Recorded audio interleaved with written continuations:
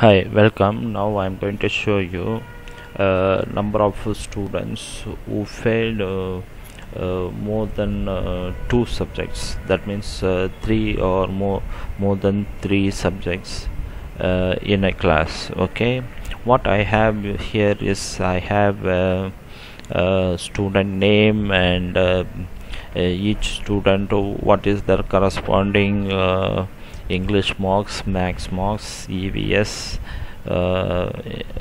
is environmental science and language and computer science. Okay, this the marks they scored each the students marks scored by them out of 100. Okay, so Alan has scored 28, 38, 69, 29, 17 and so on.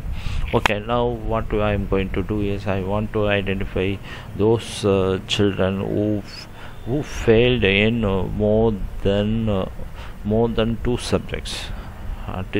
That means it's more than three or more than three subjects. Okay, what is the criteria which shows whether the marks scored is failed mark or a pass mark? Failed is we have a cutoff of 35 marks as a cutoff, and if the mark is less than 35, then it's a fail mark. Okay, so before that what we can do is we just want to highlight that which are the fail marks here, and go to conditional formatting, highlight and less than, highlight cell rules less than, and put 35, less than 35. That means the person, the mark is fail mark. Okay, so now there are the fail marks are here is highlighted already in red. What I'm going to do is I'm going to count number of children whose marks are failed in more than two subjects. Okay, if a child having three fail marks, it has to be counted. Okay, and three or more than three. Okay, so what we are going to do is first we need to do a counting function to know our child what is the child's failed number of failed marks. Okay, so failed subjects count. Okay, failed subjects, how many failed subjects each student has. Okay, in this case how we are going to use this? We are going to use countif function, countif. Okay, this range all the marks of the student. Okay, and put a criteria, countif ranges all the marks, criteria is less than 35. Criteria is the condition which gives you whether it's a pass mark or fail mark. We are trying to find out how many are failed marks. In this case it is 3, that is 1 2 3. Okay, so we use the counting function to do the counting for the number of failed subjects. Okay, next we drag the formula, and before that you need to know whether it is the Excel is doing shifting the formula properly and relatively. Okay, this is 0 is shifting properly, and so I autofill everything, and you can know that now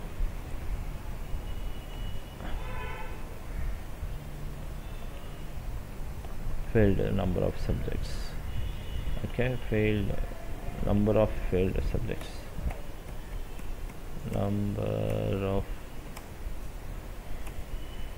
failed subjects. Okay, now what I am going to do is we need to know how many of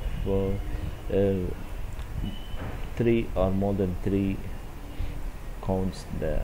Okay, so what number of children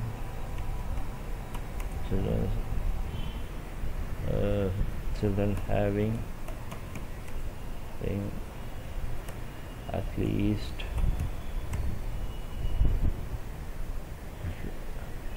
3 failed subjects, failed mocks. Okay, so now I am going to do the number of children having at least 3 failed subjects equal to, now count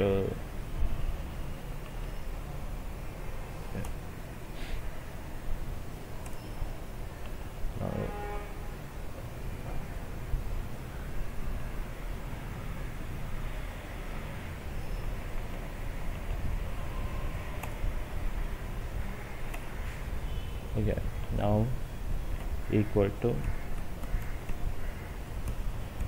count if, now you count this one, all the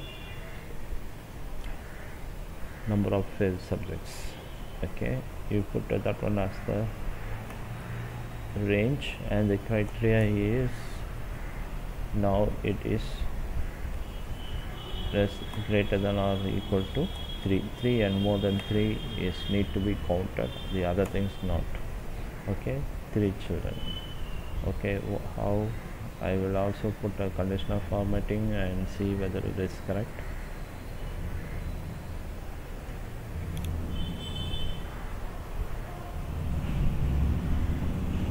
Three, and this is greater, strictly greater than 2. Okay, so